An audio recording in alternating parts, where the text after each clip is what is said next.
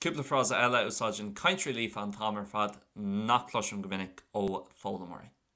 Iver hain Ghaeilge.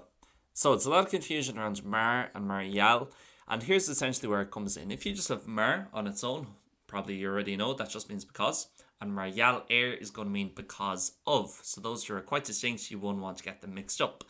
But sometimes we use marial, quite often actually we'll use marial without the and we'll just use go or some form of go depending on the tense and also whether it's positive or negative, and it just communicates the same thing as mar, just because on its own, but it's a more fluent way of doing it.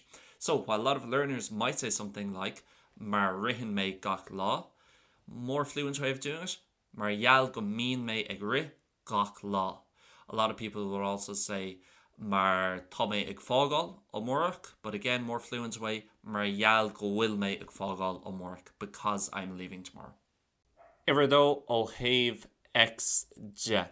So this is quite a tough one to translate back into English, guys, but essentially means in terms of or regarding. So a few examples: o have argid je, regarding money, or I suppose in English often you'd say money wise, let's say.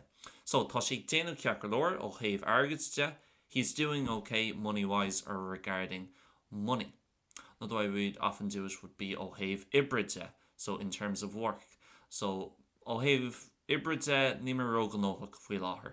In terms of work or work-wise, I'm not too busy at the moment. Very similar to moderate le or buin le, to do with, to be associated to, regarding. And remember, if you're using this, you're going to have to use the genitive form of the noun, because you're saying from the side of money or work or whatever it is, the of forces the genitive. For that reason, it's not argid, it's argij, and it's not uber, it's ibra. Agus an ceann dearnach sock.